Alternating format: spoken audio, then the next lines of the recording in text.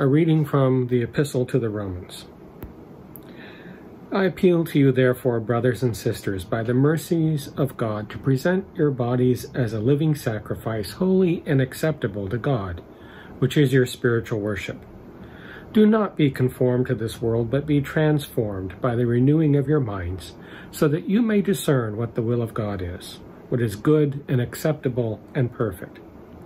For by the grace given to me, I say to everyone among you not to think of yourselves more highly than you ought to think, but to think with sober judgment, each according to the measure of faith that God has assigned. For as in one body we have many members, and not all the members have the same function, so we who are many are one body in Christ, and individually we are members of one another. We have gifts that differ according to the grace given to us: prophecy, in proportion to faith; ministry, in ministering; the teacher, in teaching; the exhorter, in exhortation; the giver, in generosity; the leader, in diligence; the compassionate, in cheerfulness. Here ends the reading. The grace of our Lord Jesus Christ be with you all. I think many of us have experienced turning points in our lives, and I know I have, and I can look back on a few as being truly significant. One of the ones that really stands out for me happened in the late 80s. I had been ordained for a few years, was already working in the parish, and I was beginning to transition to think about going on to further graduate theological study. And as I was doing that, Bill Moyers put on PBS a series with Joseph Campbell called The Power of Myth. I was just beginning to come into my own as an interpreter of Scripture, and as I listened to those interviews, I found that my feet were being knocked out from under me, and a whole new way of looking at Scripture and our sacred stories was being presented to me. As I look back at what Joseph Campbell was saying, he was mirroring very much what we heard Richard Rohr say in the book we read as a congregation last year, Falling Upward, that there are kind of two stages that we live through in human life. And sacred story plays a role in each of those stages of life. In the first stage of life, sacred story teaches us that we are part of a greater whole, that we live within the realm of divinity, which is greater than us, that we live within the realm of community. And sacred story in this age of our lives teaches us to live with compassion. And then there is the second half of life's journey, where we journey away from building our towers and building our community to letting it go. And in this stage of life, sacred story teaches us to give with generosity, to move aside and allow other people room at the table, to let go of the things and the people we love most dearly, and to even let go of ourselves as we embrace the inevitability of our death with grace. And as you look at the gospel with that kind of overlay, all of a sudden, the parables of Jesus aren't just simple morality plays depicting right and wrong or virtue and sin, but they become stories of wisdom that teach us to live in the center of God's heart, that teach us to live with compassion.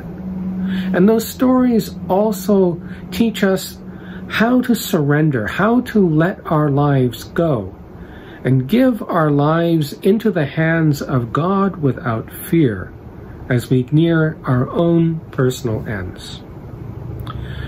Another thing that Joseph Campbell talked about in that series was purpose. And inevitably, the time came when Bill Moyers talked about that often quoted axiom of Joseph Campbell's, that everyone should live their bliss, should find their bliss and live it out. Living out one's bliss is easily misunderstood as Augustine saying of love God and do as you please. When Joseph Campbell said to his students, "Follow your bliss," many people misunderstood him to think that he was embracing sort of a hedonistic idea of life, to find whatever gives you pleasure and just live life that way, and in a silly superficiality. So many people sort of took that as the way he was saying it, that he is reputed to have said, "I wish I had said, follow your blisters." But really for Joseph Campbell, following one's bliss is really the product of an alignment between personhood and purpose. And so what Joseph Campbell was encouraging his students to do was to search deep inside of them for their purpose and to live that out with authenticity and alignment with their personality. That's not an easy thing to do. I think of myself and the many jobs that I have had, and I wonder, have I found my purpose? Have I found my bliss? Certainly, I've worked as an auto plant assembly line worker. I've worked as a security guard on campus on the night shift. I've held every job in church from sexton to senior minister. And when church was too much, I even worked in a professional kitchen. In every single one of those circumstances, I met people I would have not met otherwise. And I met people who became encouragers, mentors, people who stretched me, people who were adversaries, who forced me to grow in ways I did not anticipate. And in each one of these places and in each one of these circumstances, I became more than I was at the beginning. But can I say that I have found my bliss?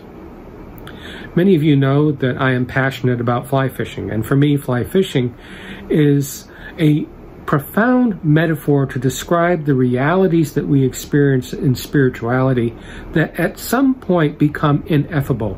Spirituality always reaches a point where words fail to encompass the experience of the divine. And fly fishing is a way for me to begin to talk about those in ways and in images that can make sense for other people. And I hope a week from now that I will have my fly line in a main river. But is that really my bliss? Somehow I don't think so. I suspect that following my bliss is going to be returning to scholarship, to re-enter that great body of Christian thought and theology that we have accumulated over 2,000 years, but this time, not doing it as someone in their 30s at the very beginning of their career in the church, but someone having 40 years of ministry behind them, of having experienced some hard knocks as well as some successes. And in these times of questioning, to sift through that treasury of ideas and begin to elicit for us what wisdom might be for us in our times.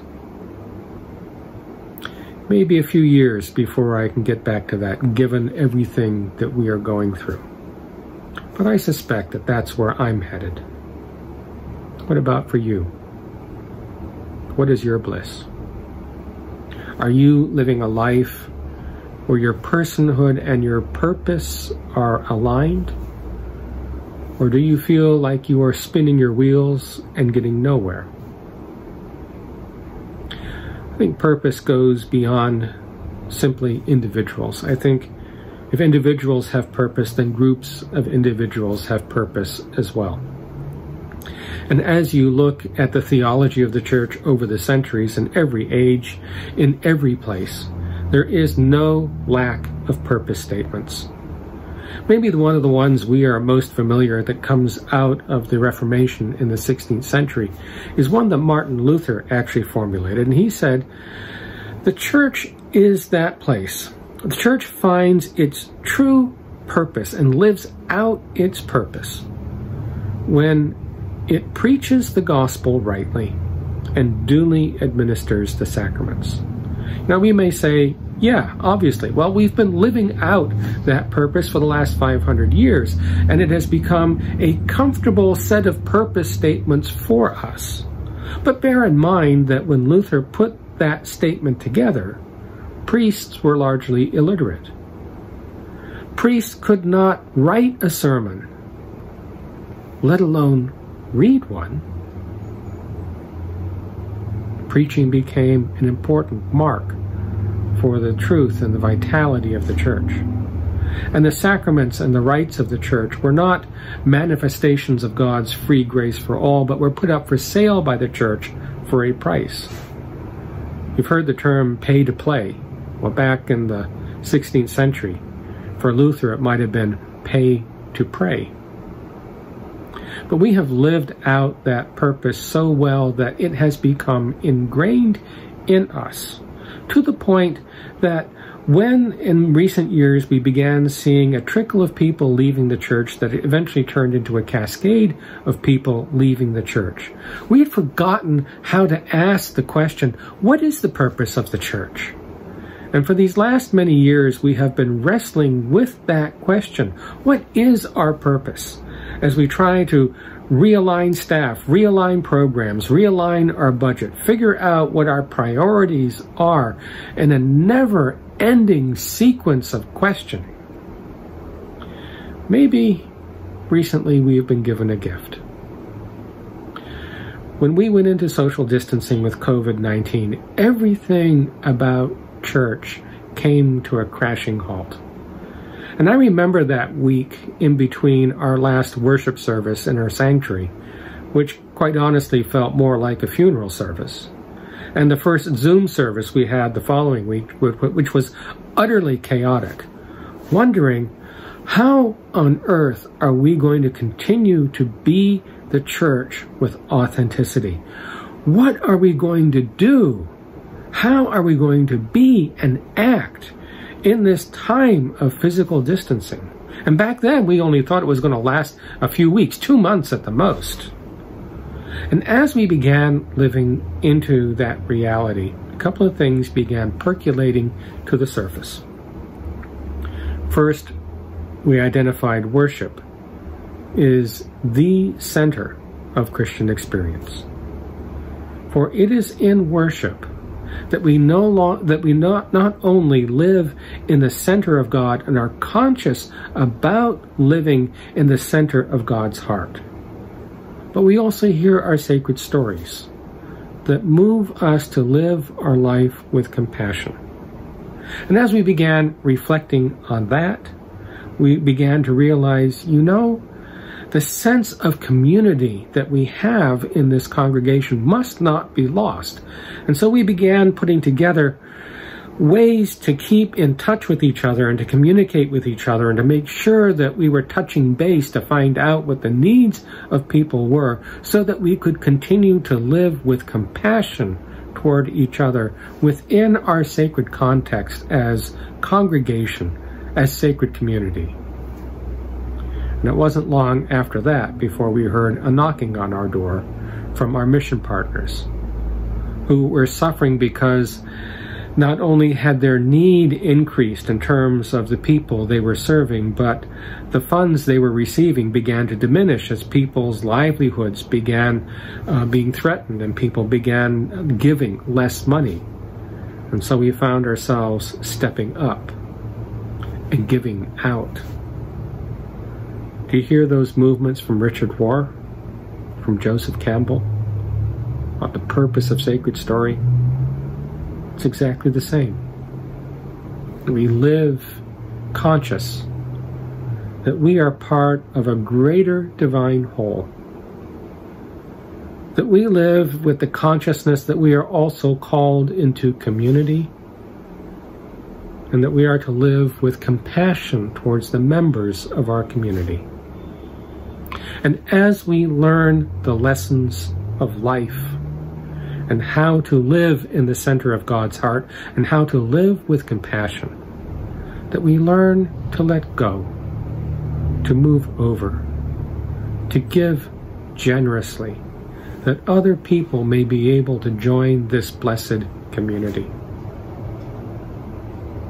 What is our purpose as a church? We have been given the gift of almost a clean slate, of having everything in church come to a crashing halt so that we can reflect on this question without the noisy din of being compulsive about continuing ongoing program, to ask the critical question: what is our purpose?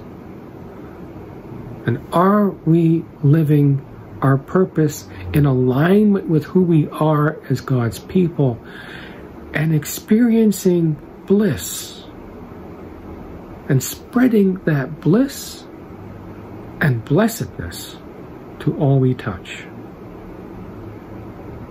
We have an opportunity to live with purpose into our future, to define our future as a congregation, instead of letting the future define us uncritically.